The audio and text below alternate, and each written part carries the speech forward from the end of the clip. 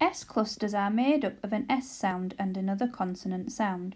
They're also called S blends. We have 7 S clusters: sp, st, sm, sw, sk, sl and sn. We use S clusters at the beginning of words like spoon, smile or swim. They are also in the middle and end of words like whisper, biscuit, mask and fast. Children start to say these sounds at 4 to 5 years old. Children often miss off one of the sounds in the cluster. If they miss the S sound, words like spoon become poon and school may be cool. If they miss the second consonant sound, words like star is sa and slide is side. It is very common for children to miss one sound. The best thing to do is model words back when they are not clear. We start practicing S clusters at around 7 years old. This is because it can take children a while to say their S cluster sounds clearly.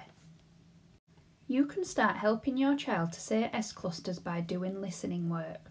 Minimal pairs are a good place to start. Minimal pairs are 2 words with one sound difference between them. For example, school and cool, stop and top, swing and sing. Use 1 pair of pictures at a time. Ask your child to point to the picture they hear. Check they know the pictures first. You can also say the words randomly. It helps children when you say, "Listen really carefully which word I am saying. I might try and catch you out." Here is a video demonstration. This video is filmed under the current COVID-19 guidelines when PPE was needed to be worn. When PPE is not being worn, children can also see the sounds being made. Here we have got stick and tick. Can you point to tick? Point to tick. Point to stick. Point to tick. Now we have got stool and tool. Where is tool? Tool.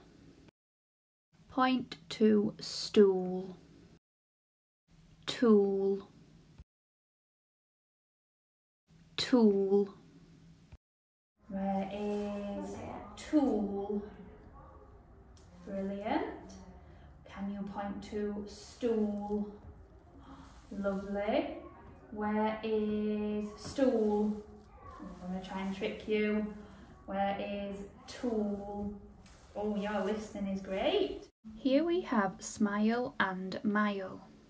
So, where is smile and mile? Brilliant. Smile and smile. Oh, I thought I was going to trick you then. Mile. Brilliant. Here are some more minimal pairs that you can use with your child. When your child has done listening work, you can start to practice saying S clusters. Work on 1 S cluster at a time. Sp or st are often the best ones to start with. We build up to a word step by step.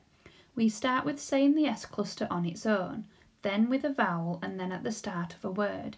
It helps to get your child to say a longer S sound when practicing S clusters. Here's how to do the sp sound on its own. Right, so we're going to make our lovely sp sound we show on the whiteboard. So I'm going to do it like this, so I'm going to have a go and you listen and then see if you can copy. Sp. Sp. Lovely, let's do that one again.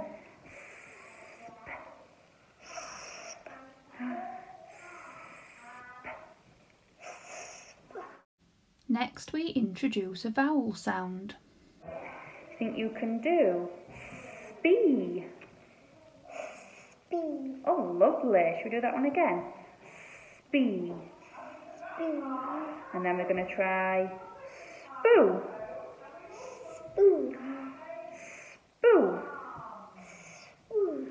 we're going to try spa.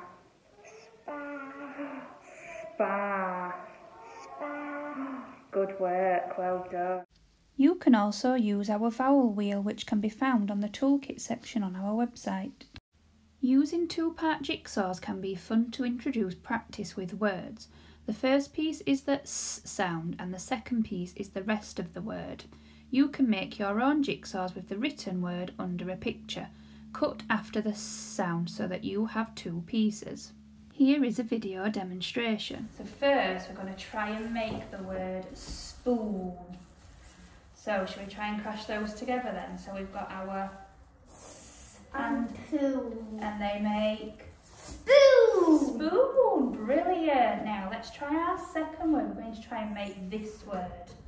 So we've got our S and pie, and together they make spy. Spy, brilliant, well done. When your child can say an S cluster at the start of the word, you can try adding another word.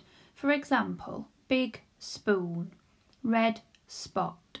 Watch our speech steps video to help your child say their S cluster sounds when using more language. Keep practice fun, give lots of praise and model back words when they are not clear.